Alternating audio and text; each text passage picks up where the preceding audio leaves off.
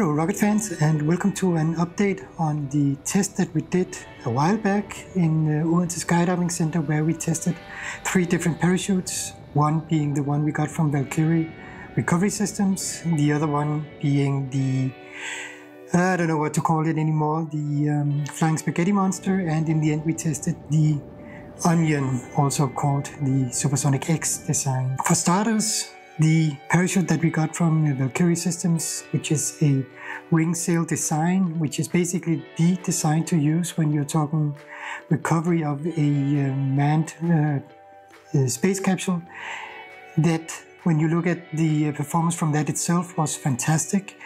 We did see a lot of jellyfishing, you could call it. It's where it inflates and deflates a little bit all the time. You see the oscillations of the main parachute, and that is quite normal when we're talking a quite light load, which Martin, after all, represents when you think about the parachute being designed for 350 kilos, and Martin, with his gear, is quite less than that. So the jellyfishing was quite normal. What we unfortunately did also see was that in the opening sequence, where the intent was to have 2 steps before fully opening up, we only saw it opening up a little bit and then up to full opening. The reason for that is, unfortunately, that when packing the parachute, I wasn't doing that good enough. So when we pack the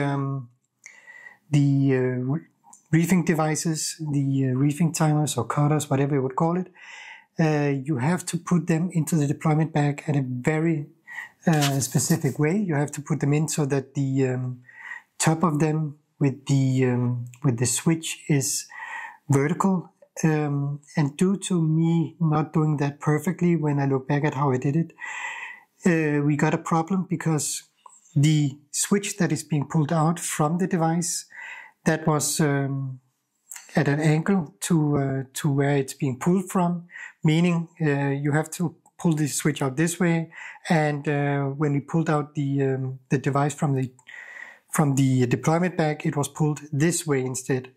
So what happened was basically that the switch disconnected the electronics within the box, so that device didn't work at all. And that was the one that should take the first stage of the disreefing sequence. After that, the other box was positioned correctly in the deployment bag, or at least more correctly. So we did see after the right amount of seconds that the main parachute inflated fully in the end, because the second box worked as it was supposed to. So it was a mixed pleasure, I would say, to see that test, because in the end we got to see the Valkyrie fully inflated, descending very slowly, behaving exactly as expected on that point of time. But the reefing timer turned out to have a design flaw that, interestingly enough, about 12 days before the test, we had a discussion in the workshop about exactly that situation showing up and what to do about it. So we had it on our radar that a thing like that could happen, and that means that we already have some ideas of how to change the design in the future. If you want to see any of this hardware coming together in person, test some flown rockets, or try our space capsules out for size, come visit us. We run public tours every weekend, so just check our website for availability and book your visit. We really hope to see more of you here. Back to our enemy number 1 within the parachute department. We do have our problems with the Flying Spaghetti Monster, and we still have that. Now we see exactly the same problem, that it doesn't inflate fully. For this final version 4, we had extended the risers. We had closed up the apex hole a little bit by 10-15%. And we had added some mosquito net as well to the apex to catch just a little bit of air besides the way we closed it up. So a lot of things done as a theory book would say that you should do. And then we see a behavior even worse than the previous tests. So it seems that the more we are trying to fix the Drogue, the worse it behaves, basically. So now I'm fed up with it, to be honest. I think for now we're going to discard it, and then we're looking into the third test, which was the onion, or more correctly called the Supersonic X. That has, at any given time, at any test we've given it, behaved exactly as expected, even from the very first test where we could predict the descent speed at a very good level. So that one seems to work for us, and we have had some of the grown-ups behind the lines tell us that it'll work, don't worry. So I think for now I want to go in that direction as well. And the good thing about that is that we at the same time, or during the August test of the parachutes, we've been in contact with a British company, Heathcote Fabrics, who have so kindly asked us if we didn't want to test some of their Kevlar.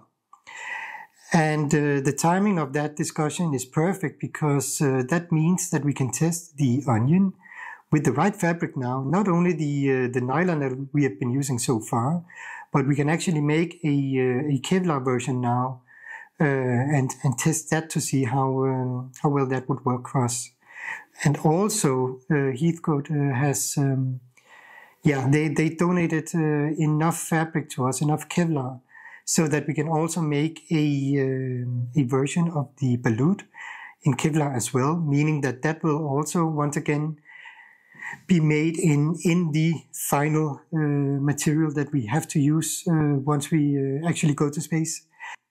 So just to show you, I've actually got a sample here from Heathcote. So this is what they've provided me so far, and it looks to be quite good actually. And I'm sure, at least for the onion, that it will work perfectly. And then it's going to be interesting to see how well it will work for the balut as well.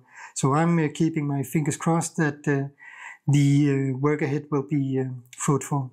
So good times for that.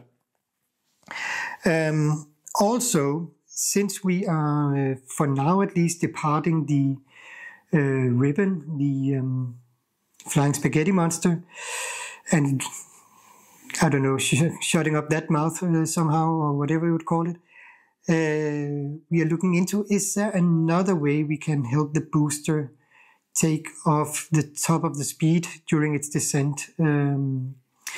And one way to do that is to look in the direction of a test that NASA did back in 2014. It's called the LDSD. And that is basically that you take the donut part of our balut and add that only that part to the outside top of the booster, and then you can, in essence, give the booster a bigger surface area projected to the wind at a very low cost of mass, and that will at the same time make sure that the booster is oriented the right way. So we have more or less the core of the design already, since we have the ring from the balut, and then we're just going to have to modify that for the size of the booster. And lo and behold, Heathcote Fabrics have promised me that if we need some Kevlar for that as well, go ahead and ask. So fun times ahead in the important end of the rocket, and I know that there is also a lot of important stuff going on with the engine department, which they will tell about in their own videos, of course. So good times ahead. We are working hard towards getting a person to space. So trust us, we are on the right path, even though you may think that it is going quite slow right now. Stuff is being done all the time in the workshop and here in my living room as well. So don't worry, we are on the right track. The reason we're getting so close to reaching space on our Speaker rocket is because all of our crowdfunding supporters. If you enjoy watching these insider videos on building a space program and you would like to become an even bigger part of it, you can help us out by going over to our website www.capsule.com and becoming a supporter with a small monthly or one-time donation. We all do this for free in our spare time, so you'd be surprised how much every little bit helps. And thank you if you feel like what we do and share is interesting.